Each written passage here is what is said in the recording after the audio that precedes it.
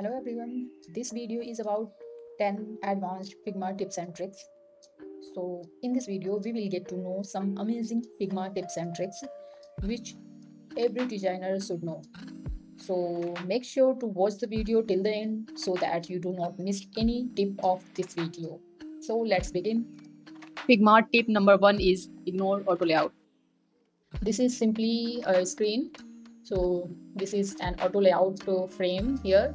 If I want to put this icon in this frame, so it will place here or here or here according to the auto layout route. But I don't want to put this in this frame according to auto layout. I want to put this randomly where I want, like in this card or in this card here. So select the element you want to place and press control key on your Mac, and you can see here is some pointer. It means you can place it here, yeah, just like this. Or if you want this to here between this card, let me show you. Select this icon and press control key on your Mac and drag it here. So it went behind this card, so we can get this back. Where is it? Yeah, this is icon, so I can bring it here on the top. Okay, so this is done. Now moving on, second tip of today, which is select text from group. So if I want to select this name here text, so I have to press on this frame first, then again double click so that we can select nested element, again double click so that we can go to nested element again. So here we are at name here, but I want to go to directly on this text. What should I do? Press command key on your Mac and simply click here. You can see if I want to select this text, press command key and click on this. You can see if you want to select these text, press shift key while holding command, and now you can select this. Otherwise, if you are not doing, you have to double click again and again to select the nested elements.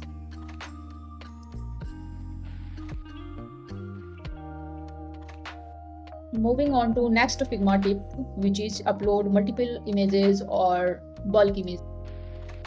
Here are three circles, you can see. I want to put the images in these circles. So instead of filling images one by one on these circles, I want to put all of it at once. So there are so many plugins for it, like content reel. Most of you people already know about it. So I'm not going to use that plugin. I will do this manually. Simply press command shift and K on your Mac, and the pop-up will open where your images are already. So while holding shift, I will select all these three images and click open. Now you can see at cursor point there are three images I'm holding. So I will click on the first, second and third. Cool. You can see all the three images are in the circles now.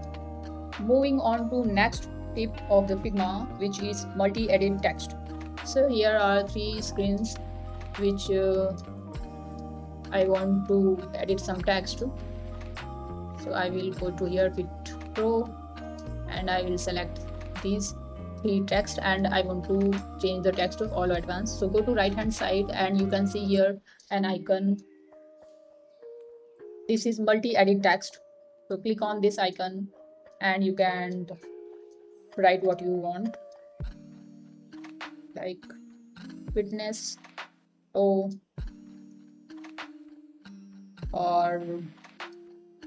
get fit. All right. This is useful when we are creating any app which have so many screens and we want to change the text all at once, which is similar, so we can use this feature. Moving on to next Figma tip, which is built-in calculator. Here we have a rectangle of particular dimension. If I want to increase the length or height of this rectangle, so instead of doing this, like I'm not dragging it, I want to do some calculation here. Go to width and press plus for addition and give any number what you want, like 56, and it will increase the width. Same with the height. And if you want to reduce some height, let's see, minus 100 pixels. So you can see this is done. This is not limited to addition and subtraction only. We can do multiplication, division, and more complex calculation also. So next tip is multiple fields in Figma. Here we have an image and a text. This text is not very visible here because of the image. So what we will do is select the image and add a fill from here. And you can change the opacity from here what you want, and give it a gradient color like this and drag it down. You can see now it is visible. Let me compare it.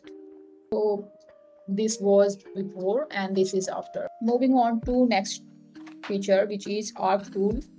Arc tool is a great tool for creating and manipulating curves and circles in Figma. When you hover over the circle, a single handle will appear on the right hand side. This point determines where you can begin.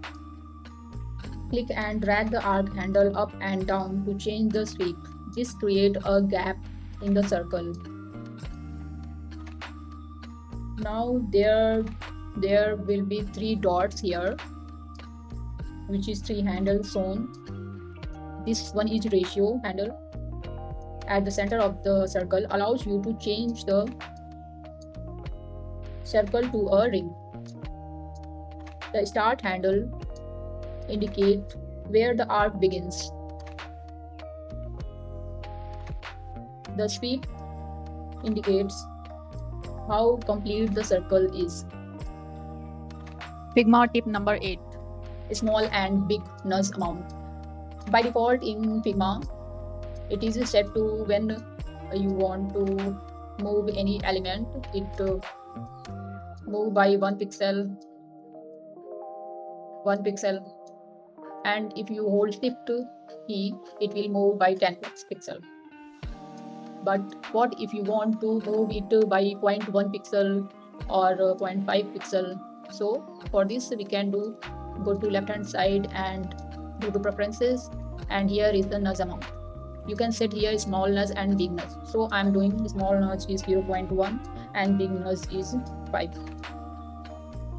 So now select this, and you can see now I'm moving small.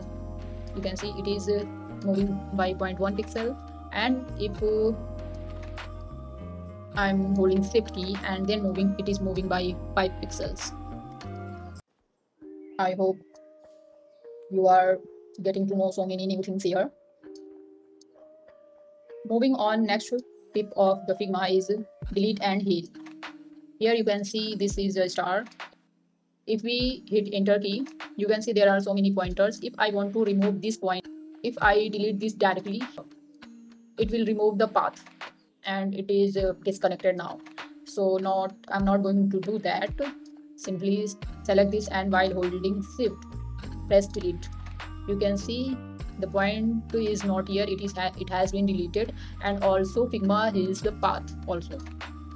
Let's see here, hit enter, and there are so many pointers. I want to delete these 3 pointers. So while holding shift, I will press delete. You can see pointers are gone and Figma heals the path already. So next tip of the day is invert selection. Here we have a design of dashboard. In this frame there are 4 cards. I want to leave this first one and select these 3. So select this first one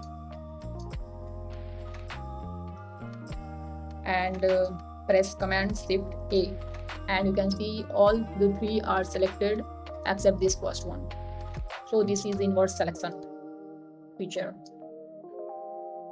of the Figma. So last but not the least feature of the Figma, this is truncate your text. So you can see there are five paragraphs here, and each have 3 dots at the end. It is showing like there are more text to read here. If we reduce the frame, you can see it is erasing the text, but the 3 dots are visible continuously, and all these paragraphs have the same property. So how to do that? Select this text and go to typography. You can see here setting icon, and go to below here truncate text. It is selected for truncate. If we select this, you can see all text are visible here. Sometimes we design website or anything, so we have to put limited text there. We cannot put all of the text at once, so we use the truncate text feature. I have used this feature for all the paragraphs here. So that's it for today. I hope you enjoyed it. Let me know in the comment which feature you knew already and which not. If you like this video, please hit the like button, share and subscribe to my channel. Thanks for watching. Have a good day.